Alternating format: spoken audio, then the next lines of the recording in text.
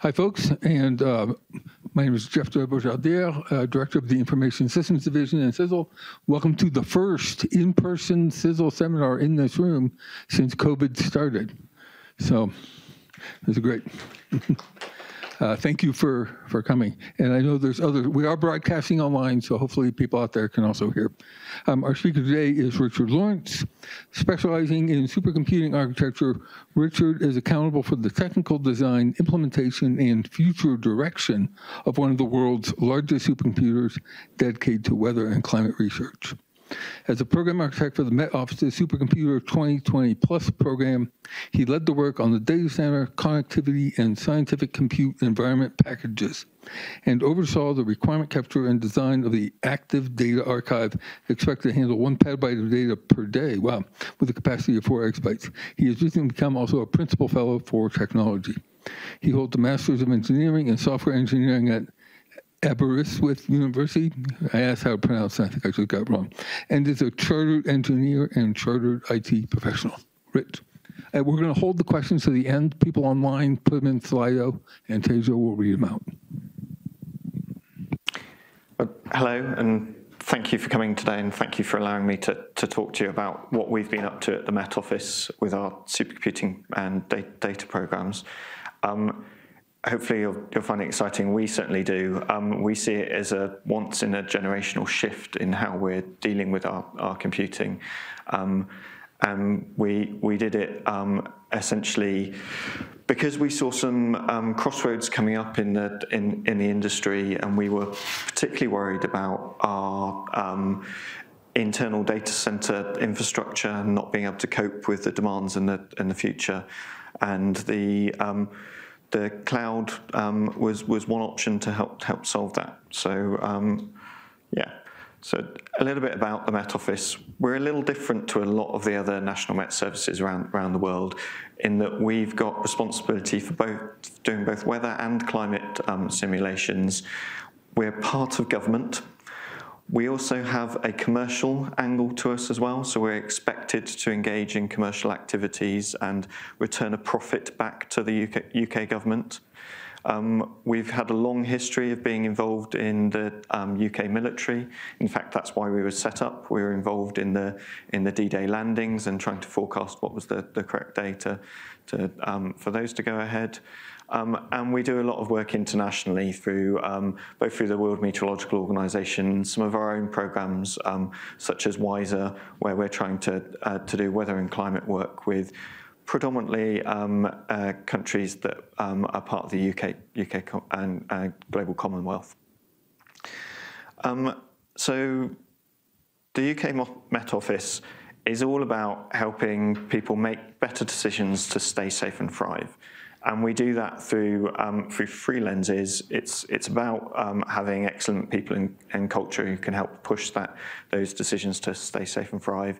It's about developing exceptional science and technology and operations, but doing that to get extraordinary impact and benefit. There's no point in us doing the science if it's not having an impact and wider benefit to the world.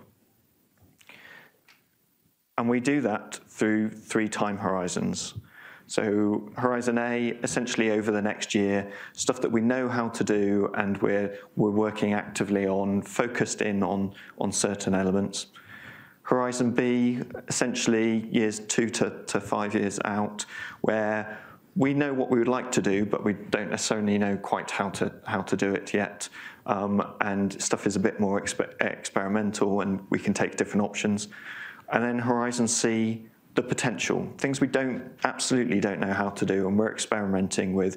And this is tied into the 2nd generation of our supercomputer and beyond. The last thing I'm going to describe about how the Met Office likes to see itself is we have sorts of 2 elements to the Met Office. One, which we call the national capability. That's what you'd expect any sort of national Met service and climate organisation to sort of do.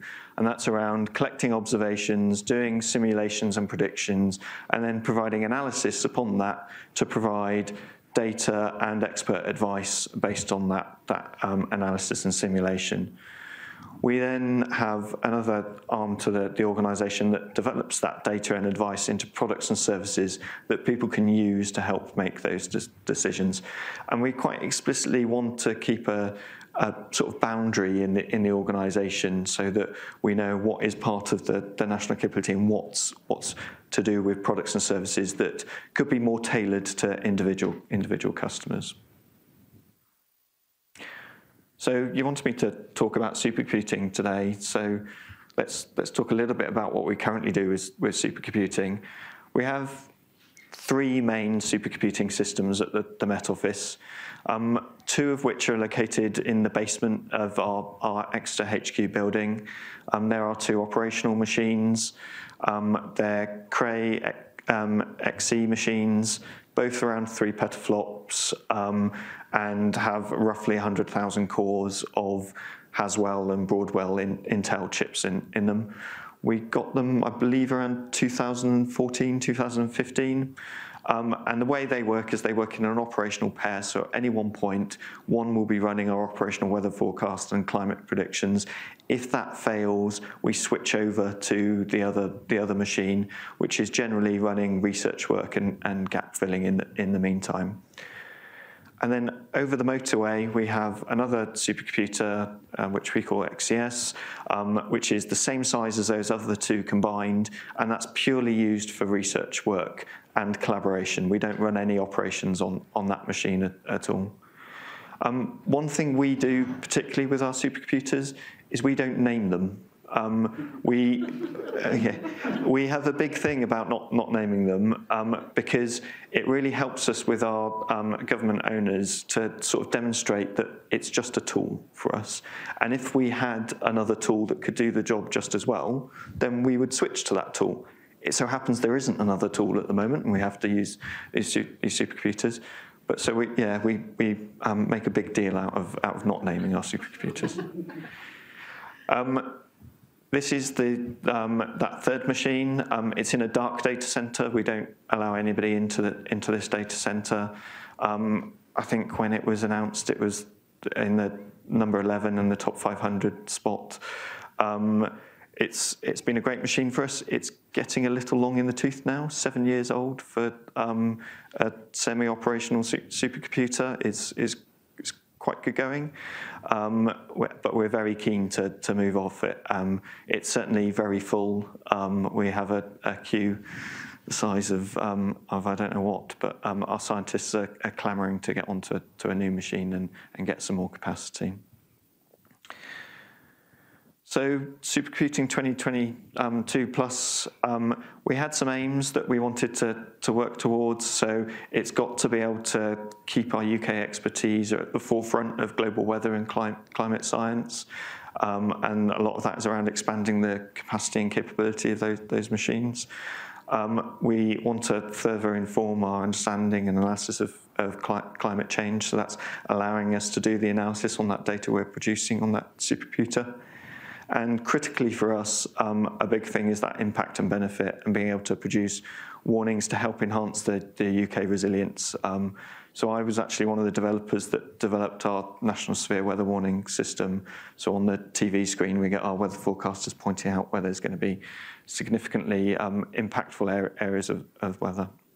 And that's a big part of the service we provide to the public. And to do that, we went and asked central government for some money. We don't automatically get funding to replace our supercomputers. We have to go ask central government to replace them. And when we went and did this, we looked at our existing estate and realised we'd run out of power, cooling, and space to host a new supercomputer. So we knew we were going to have to host them outside of our Exeter data centres. We also, when we did that, we went and looked at other data center providers, and they said, your kit is quite specialized. We're going to have to build some infrastructure specifically for you, and that's going to cost money. And if you come and use our data center for 5 years, we're just going to charge you the amount of money that it costs us to build that infrastructure, and it would not typically take us 10 years to recover that amount of money. So you may as well go for a 10-year contract with us. Otherwise, we're just going to charge you the same in 5 years. So that was a bit eye-opening for us. We also then, normally we go and ask government for like £100 million as a capital investment for a supercomputer. But then by the time you add in all the power costs, the people costs, the running costs of that machine, typically we're spending about £250 million on the supercomputers.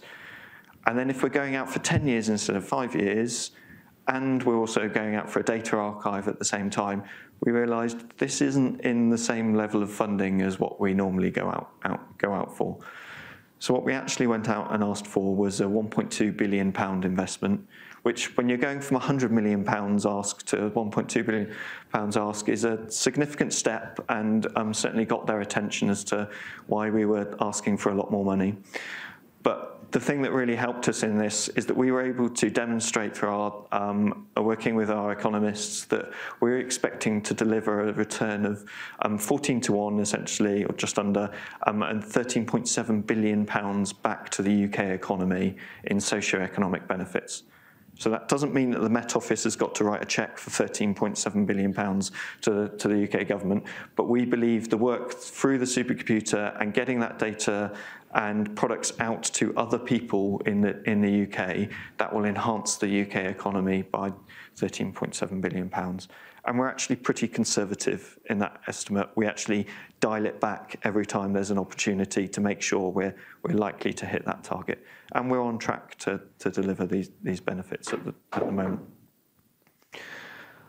Another sort of problem we've got in this space is we've got our existing UN model, and it's based on a lat-long grid, and we subdivide that around the world and create regional models. We're actually running into some of the limits of that model, specifically around the poles. I think we're forecasting every 2 meters now at the North and South poles, but I don't know about you, but I don't think polar bears and penguins need that sort of level of accuracy in their weather forecast. And it's obviously using a huge amount of computation to do that. So we want to look at new series of models that can help solve that pole problem, and also allow us to move away from our dependence on CPU-based architectures. So we're working on something we call the next generation modeling systems, which allows us to move to a semi or unstructured grid, allows us to decompose our models into separate parts so that we can separate our physics code from our computational code, and allow our physicists to write the physics code, and our computational scientists to take that physics code and make it run efficiently on lots of different architectures. And we're doing that using a DSL approach to essentially take the Fortran code, munge it about a bit, and output some slightly different Fortran code sprinkled with annotations where appropriate. And we're doing that in that simulation block that I showed up earlier inside the national capability. And I already mentioned that we're looking to move away from this lat-long grid to, we're looking to go to a cube-sphere mesh, so a semi-structured grid, and switched over to using a mixed finite element method. And we're looking to do that towards the end of our generation 1 machine, so within the next around 2025, 2026 timeframes, so that we're operational using this next generation model before we switch to our generation 2 systems on the supercomputer. The last sort of bit of background of some of our challenges is we have a very big data challenge. And by very big data, I mean we're currently generating about 300 terabytes of data a day. We've got an archive of about 300 petabytes. We're moving 40 terabytes of that data we produce every day into AWS. So we're moving 40 terabytes into the cloud. That's a significant amount to be putting into the cloud each day. We're expecting that to grow to 200 terabytes next year. And by the time we get to our second generation of supercomputer, that's going to be between half a petabyte and a petabyte of data we're moving into AWS each day. So that's a significant challenge. It takes time to move data. It costs to move data. We don't like doing it, but we feel we need our data to be where our consumers are, and we don't feel we can dictate where that place is. our consumers. So although we're going to be doing stuff in various different clouds, we have to make sure it's wherever our consumers are so that they can make best use of that data. I mentioned our archive. It's a tape-based system, 300 petabytes.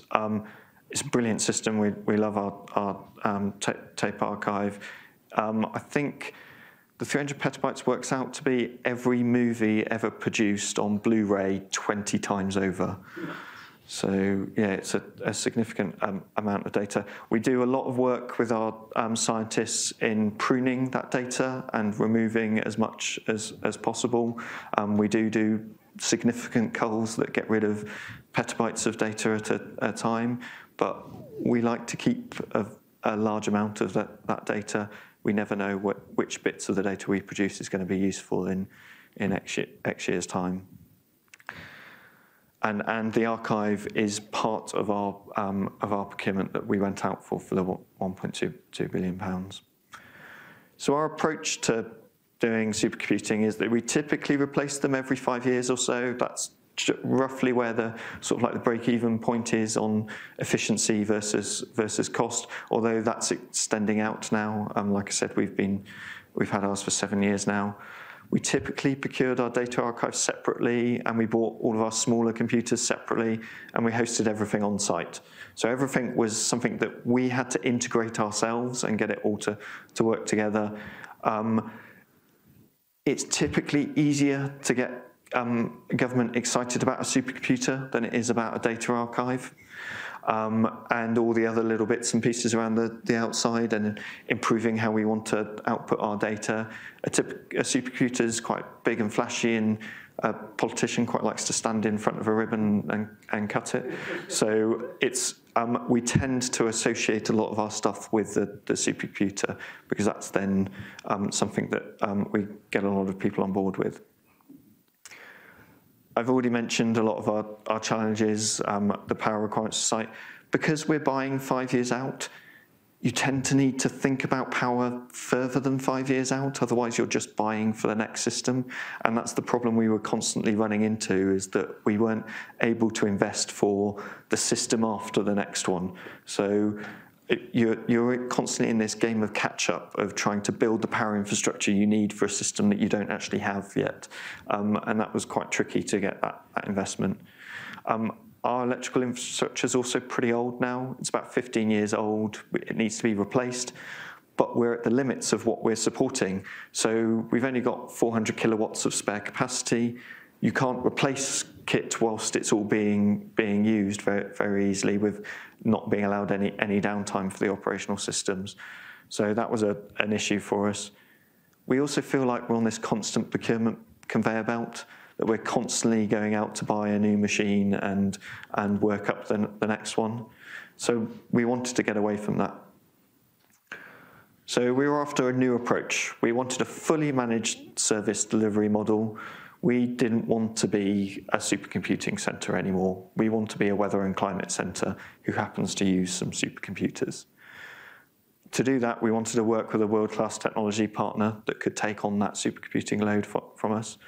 And we needed around-the-clock 24/7 support for that to enable our operations to continue. I mentioned that procurement conveyor belt. It's a 5-year cycle for us. So we use a computer for about a year, and then we go out and look at all the various different companies that are in the supercomputing space for a year and go talk to them all, find out what they're going to be doing in the next few years and what we might be able to buy. Then it takes us a year to get government approvals. We have to go to lots of various different departments to get them to agree and say yes. Once we've got their approval, it takes us a year to actually talk to the vendors and buy something. And then it takes us a year to install it and convert all of our codes over to it. So then we get a spare year of actually using the computer, and then we have to kick it all off again. So it's really expensive for us to be doing this constantly, and we tie up a load of people who are pretty clever, and we want them to be doing other things, essentially just buying supercomputers. So that's why we looked to move to this 10-year model that gave us a bit more breathing space in effect. So the early market engagement, who do we speak to? We'll speak to anybody. Anybody who wants to know about what we're up to in supercomputing and has got a slightest chance of being able to deliver us something in that space, we were very conscious that it's a shrinking market. When we were looking to go out, Cray still existed as a separate entity. They've since been swallowed by HPE. There's a shrinking number of top-class supercomputing providers out there in the world, and we were very conscious of this. So when we went and did our procurement, we wanted to make it open to as wide as a number of technology vendors as possible, and so that got us thinking that actually the cloud vendors, we don't quite believe are in our space yet and are doing supercomputing, but they're getting there, and we want to get them used to working with us in this procurement environment, and we want to make it open so that they can compete on a level playing field with the more traditional vendors. So we set up our procurement to allow that to happen. I mentioned it takes about a year to get government approval, and that's because we have to talk to about 5 or 6 different departments. All have got a different interest in us. So our owning department is the Department for Business, Energy and Industrial Strategy.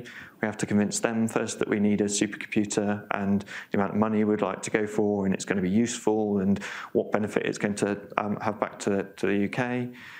We've then got to go ask the people with the money, which is the Treasury.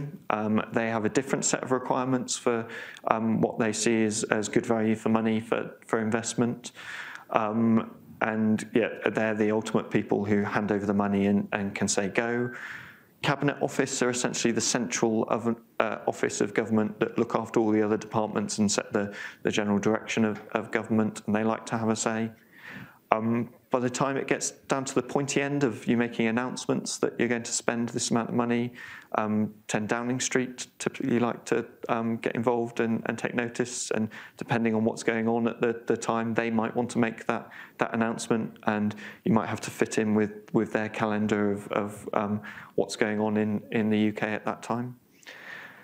And because we're looking to spend this amount of money, government doesn't just trust you to hand over that amount of money and go on and spend it wisely. They want you, they make you be part of a major projects portfolio where they're looking at what you're doing with that money, making sure it's on track, it's being spent wisely, and you're delivering the benefits that you said you would. So that involves a whole different level of governance and governance, which is great to see that, yeah, when you are spending this amount of money, the government do take it very seriously, that you're providing good value for money back to the UK taxpayer. Those approvals, to get them, you have to write a business case. And not just one business case, you actually end up writing 15 business cases. So on the right-hand side there, you start off by writing a strategic outline case, and it has 5 different lenses. So a strategic case, an economic case, a commercial case, a financial case, and a management case.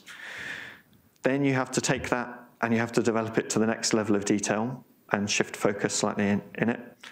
And then once you know what you actually want and who you want it to go to, you have to develop a final business case, which then is the final point where they give you the money and say, yes, award a contract to whichever vendor you've done your procurement to. So yeah, 15 business cases. It takes quite a while, but we're pretty good at writing them now. So. The procurement landed right over COVID, which was actually fantastic for the people doing the procurement evaluation, because we thought we were going to have to be locked away in a part of the office and not allow anybody in to look at the files we were looking at. And in fact, we did it all at home, and that solved that problem. And actually, it enabled us to have longer conversations with our lawyers, which is a good thing. But we wouldn't have been able to end up with the same contract we did if we were spending all of our time, one party of us going up and down on trains the whole time. So actually the remote working worked really, really well for us for the year that we were doing this. We had 6 packages of requirements, 450 requirements in total. It generally costs a vendor about £1 million to respond, or between £500,000 and £1 million to respond to 100 requirements. So this is a serious undertaking for a vendor. They're going to be spending a serious amount of money with no guarantee that they're going to end up with the contract. So we took this very seriously. We didn't want to mess anybody around. We had to make sure it was a fair and open competition. We put 30 of our top experts on it for a year. This was all the documentation that we had to read and generate. Somebody decided it would be funny to put it in the form of a cray. We did our procurement slightly differently. We do something called competitive dialogue. Because basically the first time you get a response back from a vendor, it's not actually what you want. And it's going to have holes in it, and it's going to not quite meet what you actually were after, because either they've misunderstood what you're asking for, or you've misunderstood how your words were going to be interpreted. So we do something called competitive dialogue that allows you to go and speak to the vendors, and in dialogue talk about what works and what hasn't worked. And you can't tell them a solution that you want them to go to, but you can absolutely tell them where you have concerns about bits of their solution. So that was quite intensive. You have set periods of time where you can talk to each of the vendors, and they can ask clarification questions, and you've got to write your notes in certain places in certain ways. We spent a lot of time working with lawyers, which is great. We learnt a lot. I'm probably one of the most legal savvy technical people we have now in the organisation, because the lawyers have trained me to work in a particular way, and it was fascinating. At the end of all this, we ended up with a new strategic collaboration between us and Microsoft. Like I said, it's a 10-year deal. It's a first for them. It's a first, we think, for the industry to have something of this sort of size and scale with a cloud provider. And it just sort of happened, basically. We left the procurement open so that this was an option, but we didn't go and seek this. We would have been perfectly happy with a more traditional vendor being in this space as well. But we are now really excited that Microsoft are our partner out for the next 10 years in the supercomputing space.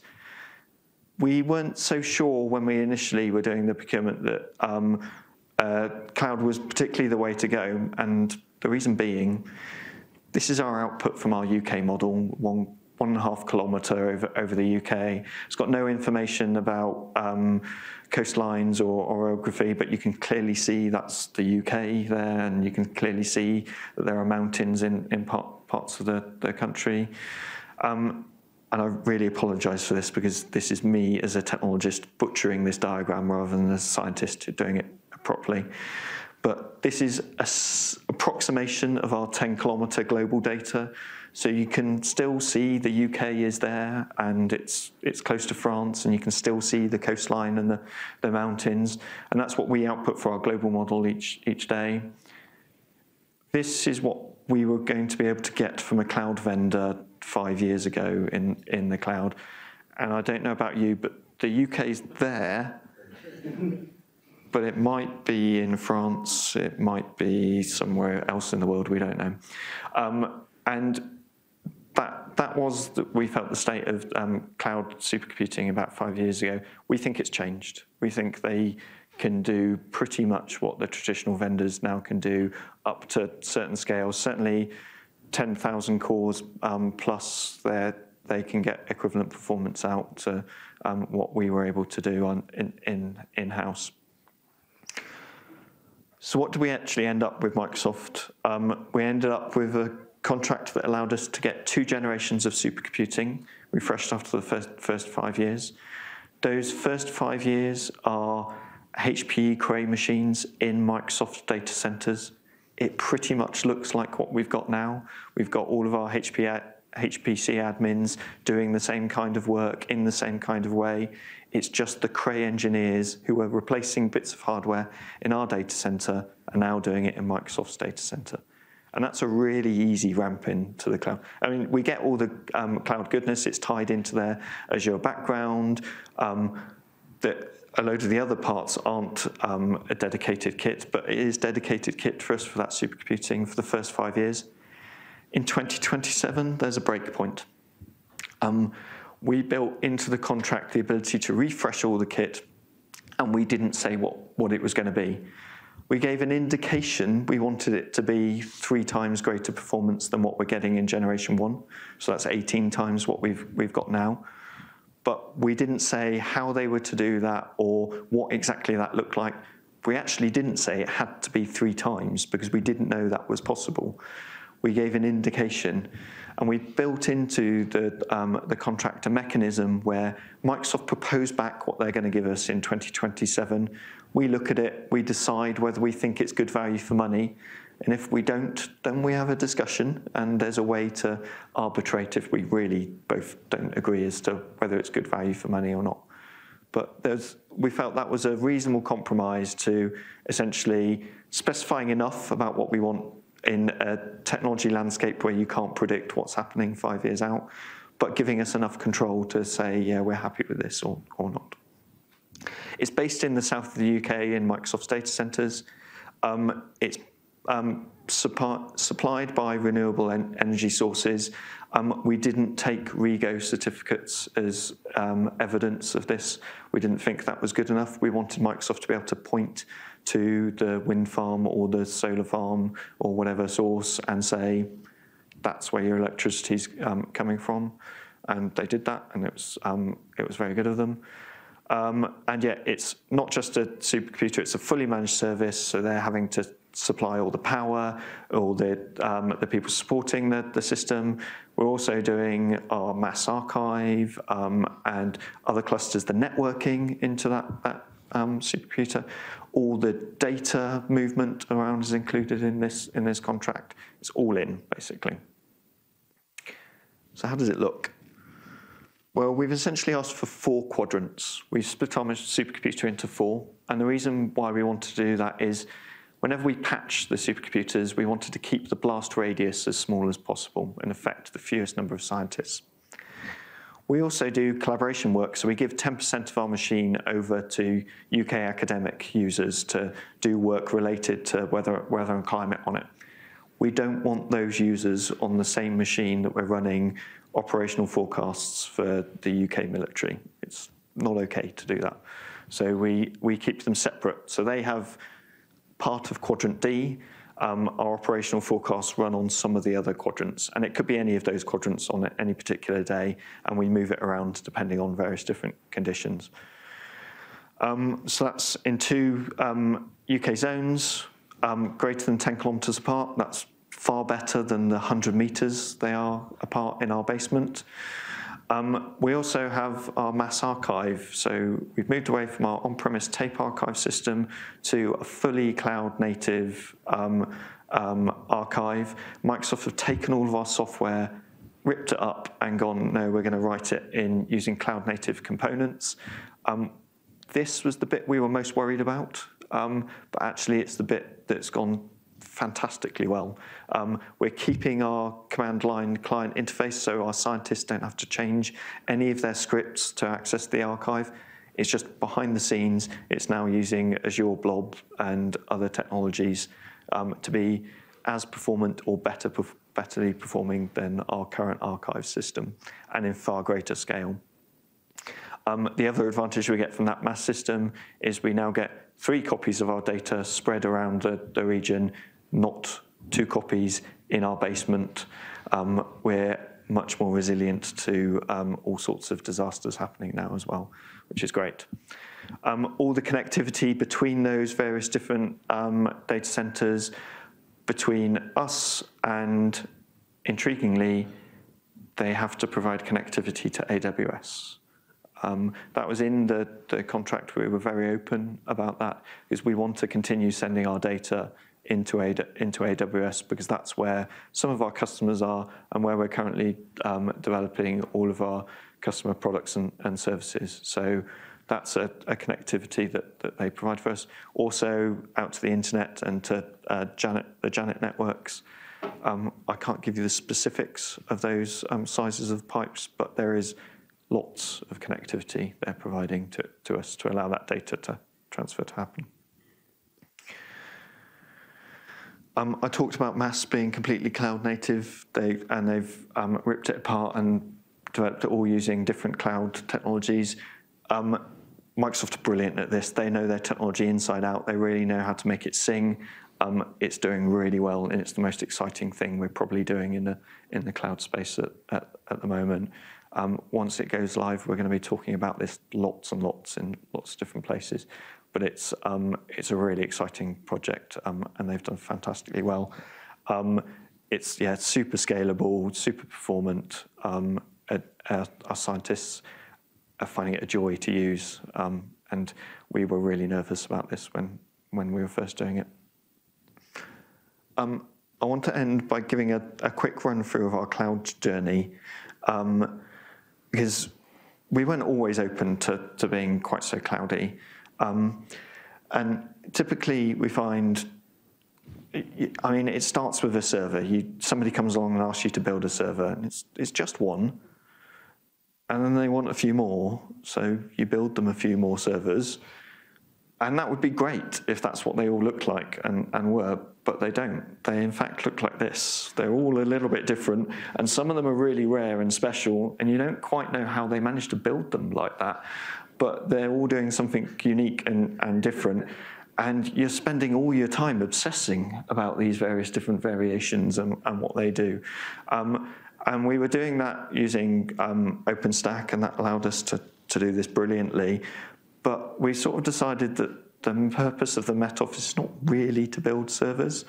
We want to model the future by doing great weather science and operational weather forecasting and climate science. So we sort of realized that we were probably operating at the wrong end of this stack, where we were too close to the physical hardware and virtualizing our own machines. And we wanted to get more to the right-hand side of this, where we were having to deal less with what was going on under the hood and spending more of our time developing the applications and the data that this was built on.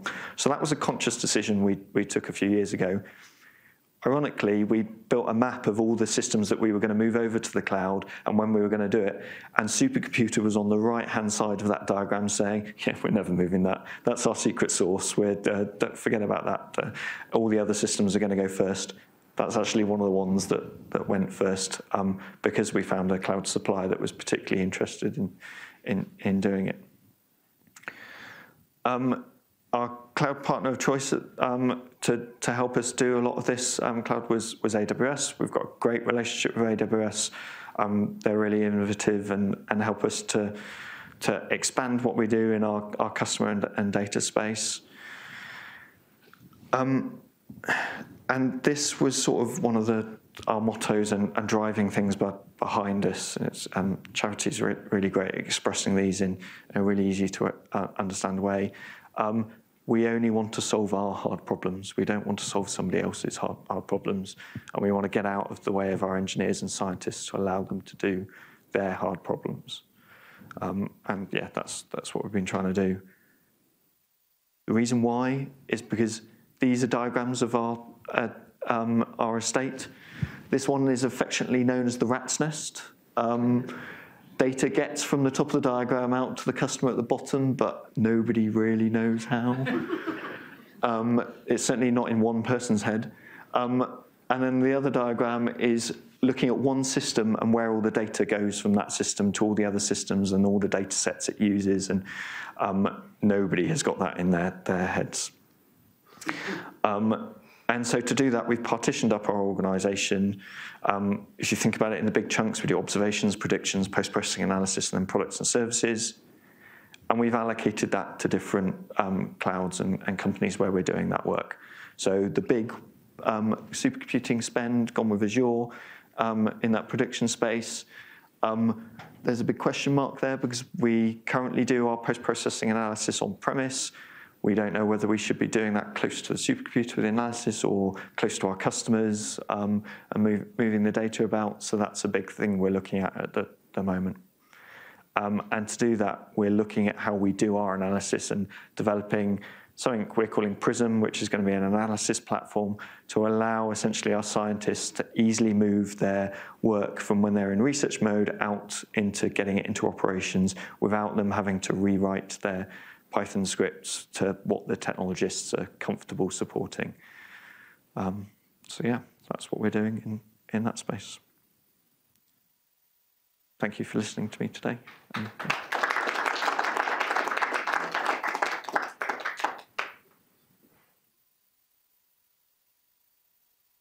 Questions in the room first? Yes.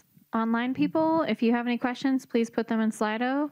I don't see any yet, so we're going to start with in-person questions. Who wants to go first? Okay.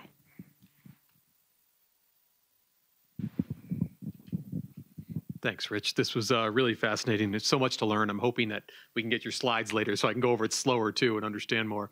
I had two questions off the bat. One is, you obviously have a lot of changes and you have a new process. Are there any lessons learned in this process that you would do differently next time? And that's the first one. The second one is you mentioned a little bit about things that have gone really well, like the mass storage. Are there things that have gone not so well and lessons learned from that? Yeah, so actually almost tying them together, the big things that we thought were easy have actually been some of the harder things, and the little things that, in fact, actually some of the little things that we thought were easy were actually the things that have taken a load of the time. So we over-specified some things, we under-specified others, basically.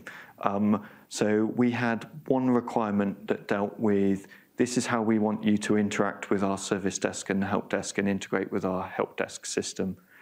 That's taken us a long time to figure out the processes for who owns essentially an incident at any one point in time and at what point Microsoft take that over and what they need to do to send it back to our organization. That's been a huge amount of resource and effort, and it was one requirement out of the 450. And yet we probably specified 200 requirements about individual bits of the supercomputer and what needs to be done to allow us to update the Python library to the latest version. So getting that balance right, we didn't quite do. One thing we absolutely did do is we moved away as far as we could from specifying specific technologies and things that we wanted to outcomes we wanted.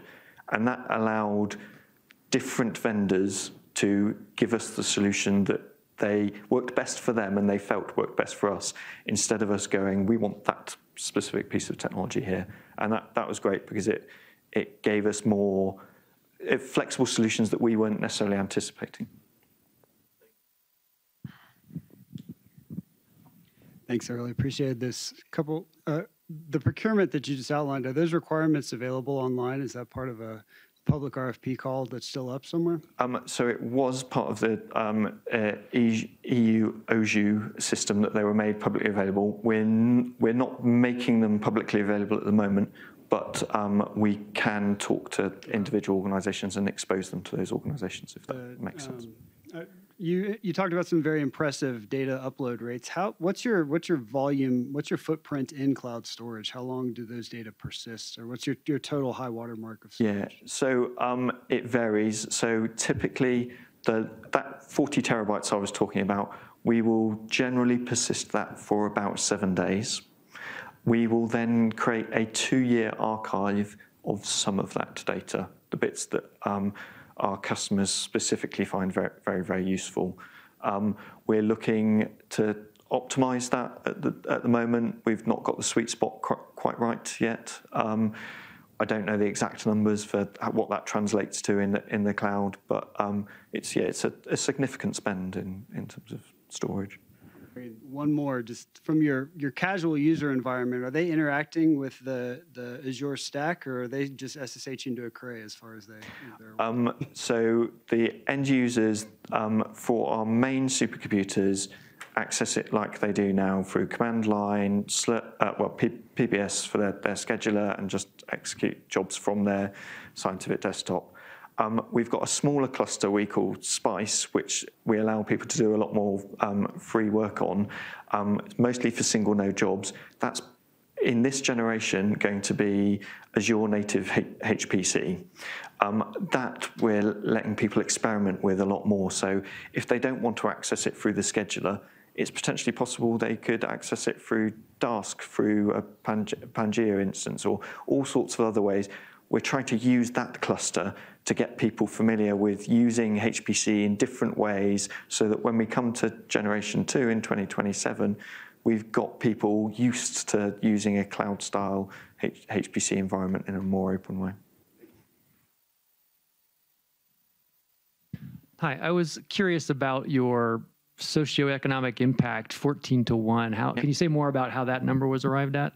Yeah, so we worked with the London School of Economics to develop a load of ways of trying to judge the value that we get out of the supercomputer.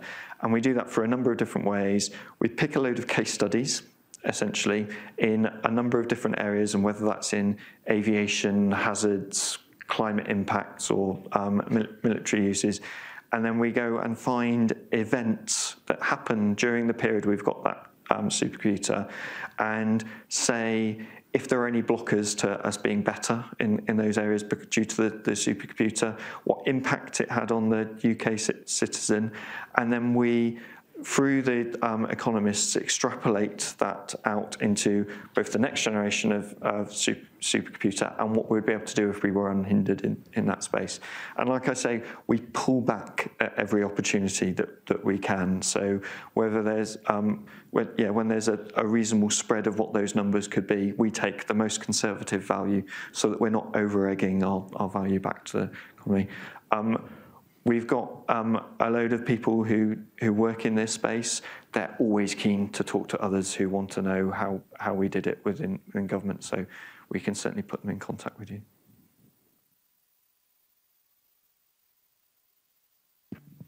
Just a reminder to those watching virtual to put your questions in Slido if you have any. So with this transition, what's your impact on your workforce? How is there, what's your plan around workforce and how does it change? So one thing Penny, our CEO, said when she came in and saw this program, she did not want to lose any of our skills in any of our areas. So she was not interested in a solution that meant our HPC admins were not doing the job that they are currently doing now. And she didn't want to lose any people or any skills. We also wanted to make the transition for our scientists and users as easy as possible. So every point we wanted to make it look like in the first instance they were still using the kits that we have today. So that's why when Microsoft are rewriting the mass and move system, all the commands have got to work exactly how they work now, even though the back end is completely different. They access the supercomputer in the same way to minimize that journey. Then during that generation 1, we're going to take our scientists and users on a journey to exposing them to more cloud-based systems so that essentially what we feel is there are going to be some users who are really keen and really want to get round the limits that we've imposed on them with their current supercomputer. And we're hoping that they will be the advocates that drive some of the other scientists into using some of these systems in new and novel ways. I have a more specific question around your next generation modeling system. You mentioned you use the DSL, and but you also mentioned you exploit other programming models. So what are the other programming models you are exploiting? So we actually use our DSL to essentially hook into various different annotations and architectures. So the first instance, we're doing some OpenMP work. We've hooked it into Cocos. We're looking at CUDA. We'll try and use whatever is appropriate to the architecture that we're looking to make use of, but we're limiting it to that DSL being the bit that does the translation to those various different programming implementations, so that we can keep that constrained to one part of the application code, essentially. And I think my last question, I mean, you have an uptime requirement of your production system. Yeah. did you specify? I mean, how many nines or whatever because I think even the cloud can go down, right? And then so do you have these things specified? Yeah, we specified some KPIs based around various different things. So if you take the 4 supercomputing quadrants as a whole, there's the ability to access any of those quadrants. So if they have one quadrant up, then they meet one of the KPIs. But if the other 3 are down, then they're not meeting some of the other KPIs. We have the ability to run our operations as one of the KPIs. So as long as they've got 2 of the two operational quadrants up, then they meet certain other KPIs. It essentially, there are penalties for them not meeting it. The contract we have is a custom contract with those KPIs built into it to ensure we get the service levels we had. One of the most interesting things that we were doing when we were negotiating the contract with Microsoft was our desire to say, oh no, we can't do any maintenance when there's a severe weather event going on. That's not okay. We don't do that. But then you get into the question of, well, where is the severe weather event? Is it over the data center that Microsoft own? Is it over where our people are?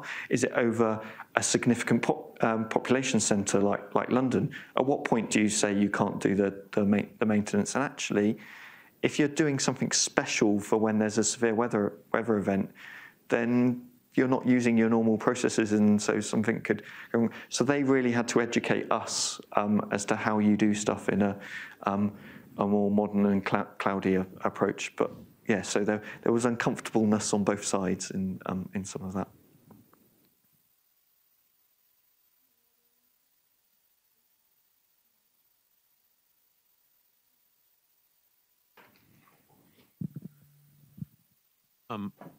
I was curious. It sounds like you're achieving a large change, but to your users, it seems like a relatively small change. And so I'm thinking of the rat's nest diagram you showed with the data flow.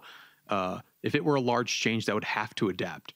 If it's a small change, maybe it doesn't. You just transplant it directly. Is there a focus on adapting that or adapting that to a new, cleaner diagram with the cloud? Or yeah, absolutely. So. That £1.2 billion is not all going to Microsoft. We kept a reasonable chunk back to essentially allow us to work downstream of that supercomputer to fixing what I refer to as the rat's nest. This taking the opportunity of a once in a generational change to essentially drive through affecting some of our legacy systems and update them and modernize them. We're not going to get it all right. We're not going to completely fix that, but we should be able to make it a bit cleaner and a bit easier for people to get data through our system. But we felt attaching it to the supercomputer program was a good way, essentially, of both getting that funding and essentially tying it to, look, this is why it's important. The supercomputer is going to be generating so much more data, and that's going to create a whole series of knock-on impacts if we don't sort it out. So speaking of the data flows, I was surprised that having chosen this Microsoft as a vendor, you were still sending data to AWS. Do you envision doing that, sort of forever, or is that you feel like you have to do it now because that's what your users want, but you'll get them used to using Microsoft's Azure instead, or what? Yeah, so we're fully committed to using both clouds. We want to make sure we're operating where our consumers is, and that's not just in one cloud. That's going to be in different places. We get benefits from working with both the cloud providers. They're good at different things in different spaces. But we absolutely, it's painful to move that data around, don't get me wrong, and we would prefer probably to not do it, but the benefit we get out of doing it for our consumers is that they can work where they want to be. And then just one more follow-up. If the data it sounds like at least some will be in both places, will they be represented the same way, or will one be optimized for time series analysis and the other one for synoptic, or, any changes in how you actually store and provide the data? Not intentionally at the moment. We're looking at providing them in the same way, but they've each got their own platforms where we're looking to make that available. So Azure has the Planetary Computer, where they're making open data sets available. AWS has ASDI, and we're looking at making our data sets available in both those sorts of places. They've got slightly different requirements. You have to do slightly differently, but we're not intentionally setting them out in different ways on different platforms.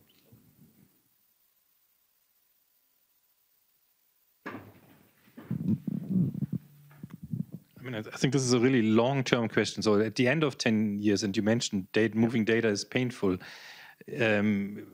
how do you have transition plans at the end? Yes, we do. As part of the procurement, we specified that the provider had to enable us to exit from their platform and had to support us doing that. I'm very confident Microsoft had delivered us a good exit plan and are going to do that. I'm sure they would like to never enact it, but we made sure that it was viable and will allow us to go to wherever we need to do.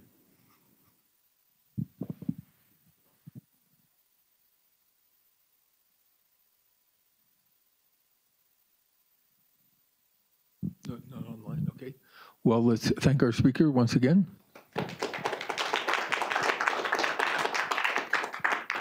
That was a great talk. Thank you so much for inaugurating our return to in-person. Now we need more speakers. So if in January or thereafter you want to speak or suggest speakers, let us know, please. Thank you.